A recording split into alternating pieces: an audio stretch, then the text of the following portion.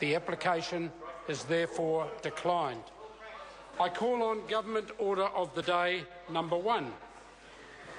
Appropriation 2012-13 Financial Review Bill, Committee Stage.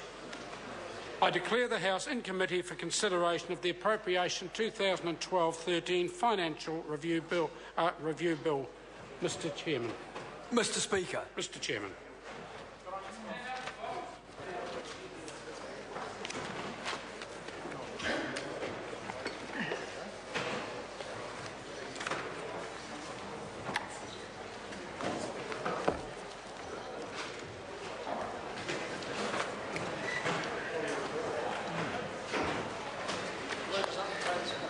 The House is in committee. Tēnā koutou te nākwe e te whare, inga iwi, inga reo, inga hawe wha, tēnā koutou katoa. Greetings, honourable members. Right, the House is in committee on the Appropriations 2012-13 Financial Review Bill. This debate is the committee stage of the Appropriation Financial Review Bill, and the time allowed for this debate is 4 hours and comprises 2 distinct elements. The first is the debate on the annual financial statements of the government, as reported on by the Finance and Expenditure Committee. Once this has been concluded, the committee debates individual financial reviews of departments, offices of Parliament, and non-departmental appropriations, as reported on by select committees. The debate on the government's financial position may be a fairly wide-ranging one, but the debates on the individual financial reviews of departments, offices of Parliament, and non-departmental appropriations should be relevant to their performance in the 2012-2013 financial year and their current operation. The compendium of financial reviews and non-departmental appropriations available for debate is on the table, members. A member, other than the responsible minister, may have no more than 2 calls on each financial review. At the conclusion of the debate, a single question is put on the provisions of the bill. There is no amendment or debate on this question.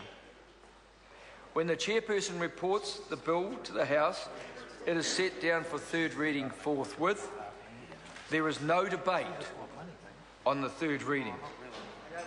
So will members please turn to the report of the Finance and Expenditure Committee on the annual financial statements of the government. Question before the House is that the report of the Finance and Expenditure Committee on the annual financial statements of the government for the year ended June 30, 2013 be noted.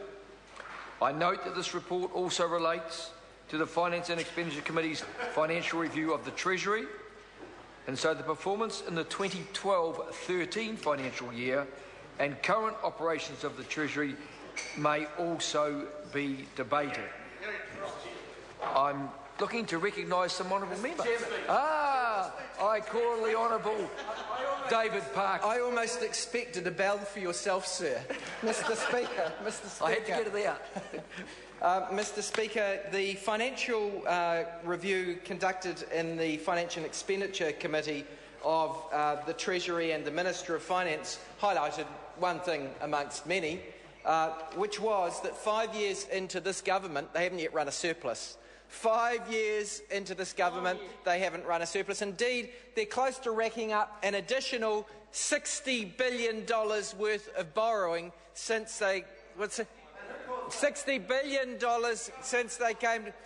Who's caused that? Actually, that was contributed to by the government's unaffordable tax cuts that were weighted to the most wealthy in society who needed them less than others. Mr. Speaker, let's contrast that with what the Secretary for the Treasury acknowledged in Christchurch just a week ago, or 2 weeks ago now. The Secretary for the Treasury is not known for his exuberance.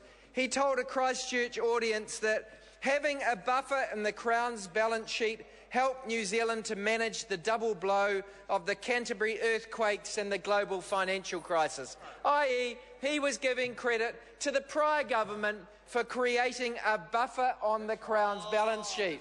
Now, we hear from Mr English saying that there were a decade of deficits, that they inherited that terrible circumstance from the prior government, which of course is not true. The prior government ran 9 budget surpluses in the row. 6% of GDP at one stage, amongst the highest surpluses in the developed world, at a time when the likes of the National Party politicians who were in power in countries in Europe or in the United States, or indeed some Labour governments in the United Kingdom, they were running smaller surpluses or deficits in a time of plenty, so that when the global financial crisis hit, they already had high government debt. So the legacy of the last Labour government was low debt, very low debt, nil net government debt, gross government debt down from 38 to 18% of GDP.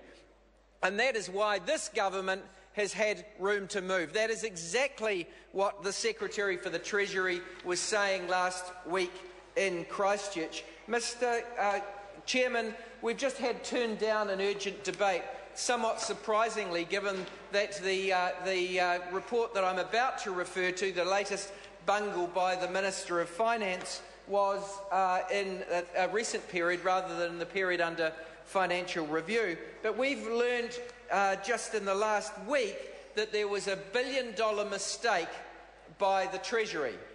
They miscalculated income inequality figures in New Zealand by $1.2 billion by, in the main, double counting the accommodation supplement that is received by low-income families.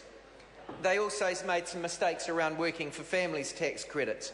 The effect of that was that the Brian Perry report into income inequality, which is the figure that the national government always revert to because they don't want to talk about asset inequality, they don't want to talk about decreasing home ownership rates, both of which are measures of inequality growing. They don't want to acknowledge that the only time that there has been a substantial decrease in annual income inequality, a narrow measure though it is, was under the last Labour government through working for families. And so the only statistic they were willing to talk about was the Brian Perry report on income inequality. We now know that they knew that that figure was wrong. We know that they have known since December. The Minister of Finance confirmed today in the House that he has known since the 10th of December, and that the Prime Minister knew on or about that date, and so did the Minister of Social Development. And yet they were all, during the earlier part of this year, when we were having debates in this House about income inequality, using the Brian Perry report that they knew was flawed. They knew was flawed, not by a small amount, but by a $1.2 billion of additional income that was attributed to low and middle income households that they did not in fact receive. So that report understated income inequality. They don't talk about the other measures of inequality that show it rising quickly. The census showed a between-census increase in the gap between household incomes in South Auckland. 19%. Mr Chair. I call the Honourable Member Russell Norman. Thank you, Mr Chair. The issue of the